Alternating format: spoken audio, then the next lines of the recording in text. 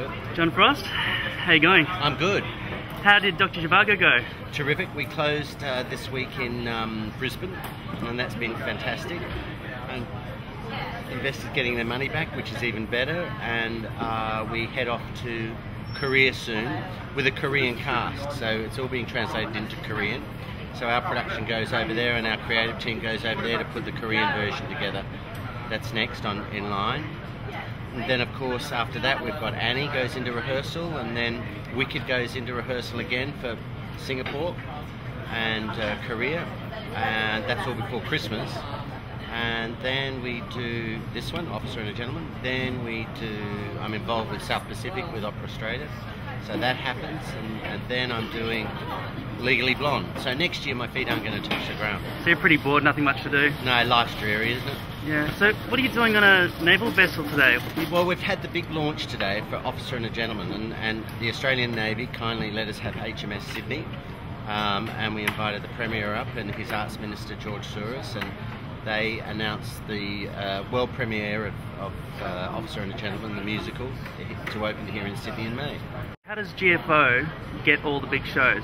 Is it just that you're the best and you make them big? Is that what's happening? No, I think everybody has. No, we're very good at what we do. I think we are very good at what we do, and that we are.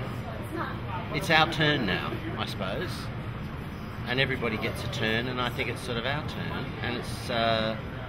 Corporately, you know, the challenge is always, particularly in this business, is staying up there on top and doing shows that return the money to the investors, so the investors roll their money over to the next project. So when you look at the list of shows that I produce, they're very eclectic at times. You know, you could get a tried and true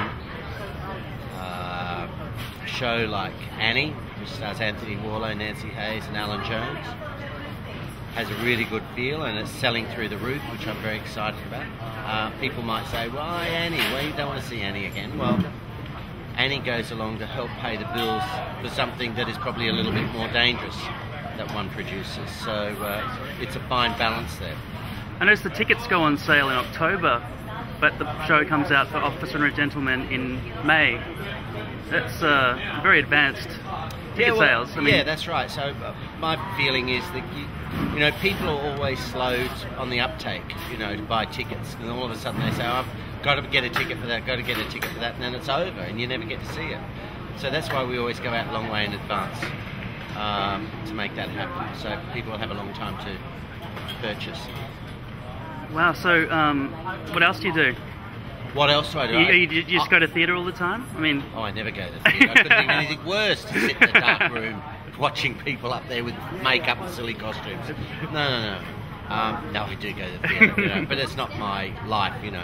So I do an enormous amount of travelling around the country because I have shows playing everywhere and all of that. And today, I'll give you a perfect day. Today is an easy day for me. I leave here, go to the lawyers to try and settle all the legals on Officer and a Gentleman.